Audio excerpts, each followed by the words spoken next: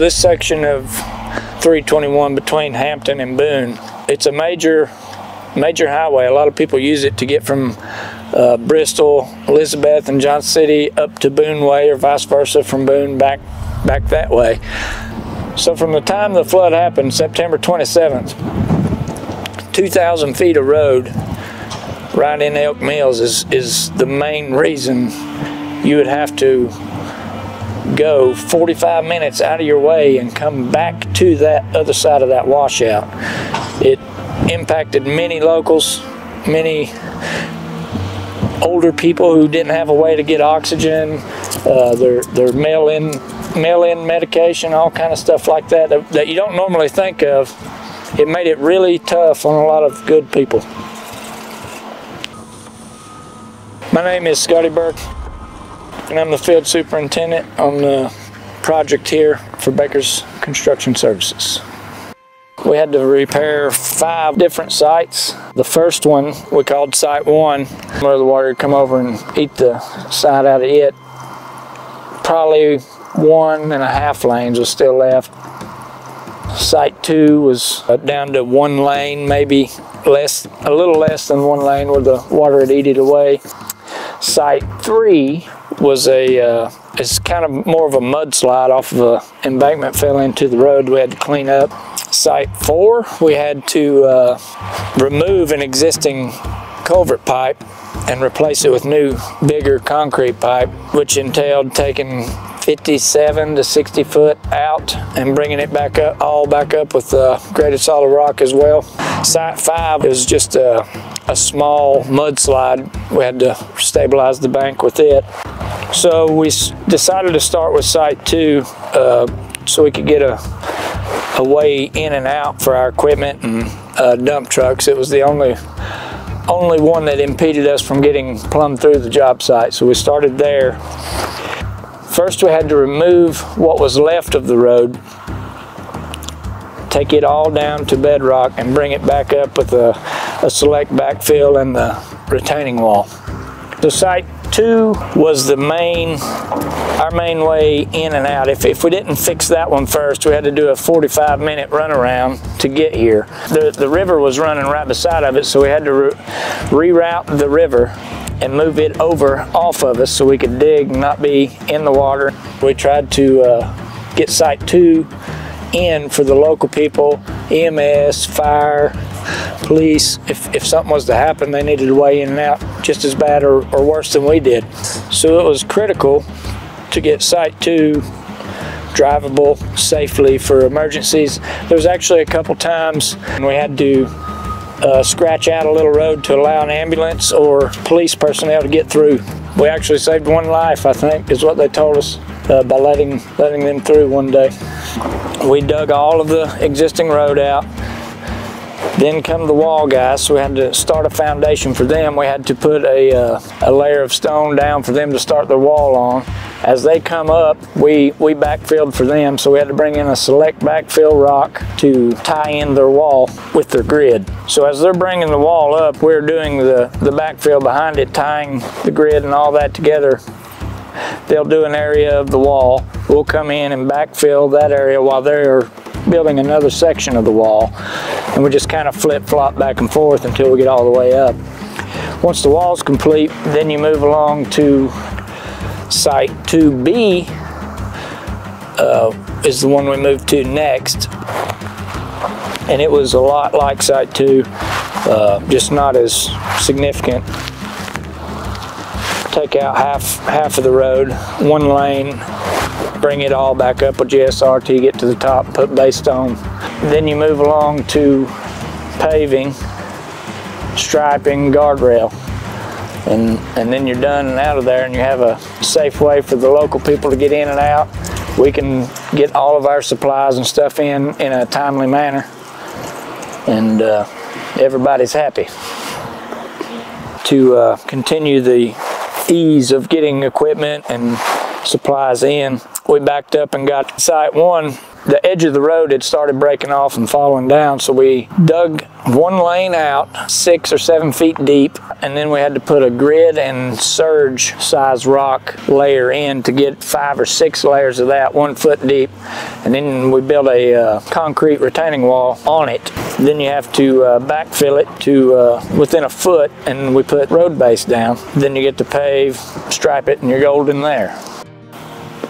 So the next big traffic problem we faced was site 4. We had to remove an existing culvert that ran under the road 60 foot deep. So I had to do a detour route around it. It's only like a 8-10 minute side road to get right to the end of the site 4. Still an inconvenience, but not as great. We had to remove all the dirt off the top of it so that we could get to it, remove it, and then bring the better material, which was graded solid rock, in.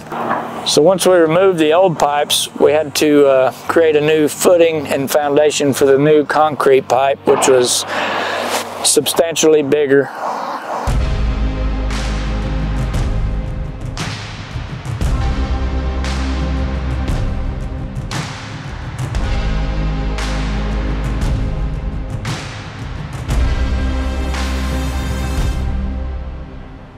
Putting in this 120-inch pipe, we had obviously never put a pipe in that big. We were trying to figure out how we were going to do it, and the name that kept popping up was Jesse Buchanan. He's one of our best pipe layers we have by far. Him and Dustin Hughes and Tim Eads, all 3 came up with a decent plan, idea, whatever you want to call it. So we had to use one of our bigger excavators, a 374 Caterpillar, to install the pipe. It did it with no problem at all. Each joint weighed close to 26,000 pounds a piece. We had to walk them down a 2.5 to 1 slope, roughly.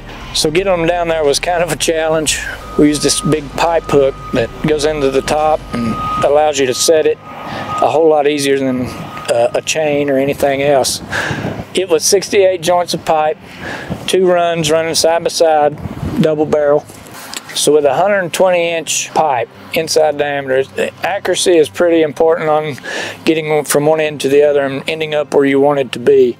So we had to use a couple different ways with our pipe laser. We started out with it, of course, in front of the pipe, shooting to the end we were going to. But once you got so far, we had to backfill the inside of this pipe with 2 foot of riprap, so that would block your laser unless you raised it up. So at that point, we just moved it to the other end, and Jesse and Kirby come up with a little jig to set the laser in and put the legs down in it so it couldn't move. It would be stationary at that point on the other end, so we'd never block it, never be in the way. That's how we got to the end of it. Once we got the new pipe in, you start the backfilling process. So site 4 is roughly 450 feet long, probably 60-70 foot wide at the top, and 67 feet to the bottom of that pipe. So you can imagine the amount of dirt that came out, and then the amount of rock that had to go back in, truckload by truckload. It seemed like forever. 1 truckload was a small drop in the bucket. Going into site 4, we all thought that laying the concrete pipe was going to be the biggest challenge of all 5-6 sites we have here. After a little bit of talking and calculating through how we were going to do it, it actually went faster than any other phase of the job. You can credit that to the people who did it. Then we moved on to site 5 and 3. Site 5 was pretty quick work. It was no more than 15 or 20 loads of dirt we had to haul out. It had just slid down into the ditch, and they just wanted it removed. But site 3 was a little more of a task. Site 3, the whole bank had slid. We had to dig out all of the slid material, remove it, haul it to our waste site, then bring it all back up to grade with GSR, graded solid rock. So we couldn't go from the top. There's a couple reasons really. There's some power lines. The driveway of the people's property that lives there is too steep to get a dump truck into. There was 18 trucks at the most, I think. So we had to build a ramp at the bottom, ramp it in there as far as we could until you ran out of room and you had to take 2 or 3 different hoses. We used a 323, a 340, and a 336. Set them in there in stages, flinging it to each other, so on and so forth, till you got to the top, and then you worked your way down on a ramp all the way out to the end. And then we had to put a guardrail at the bottom of it to keep people from running into the rock, but we'll get there. We worked through many different types of weather here. We worked through one winter, made it into summer, back into winter again. It's been cold. There was days we were working in the snow just to try to get Site 2 done, pumping water in freezing conditions. That's not ideal. Nobody liked it, but most of our guys didn't fuss or complain too much. Definitely frigid temperatures here sometimes. Probably one of the coldest places in our state. So we had a really first-class group of people on this project here. Most of the time it was a core of 5 or 6 people, but at times up to 10, 15. Everybody worked extremely hard, did everything they were asked, tried to do it in a timely fashion. So we had the concrete crews, we had pipe crews, grading crews, we had to sub out the asphalt, we had hydro seeding, silt fence, guardrail, traffic control, good sign crew come back, put up all the signs. We had striping crews, and you also had to be involved with the public some, so we tried to accommodate them as often as we could, and a bunch of them accommodated us as well. Everybody here has been friendly.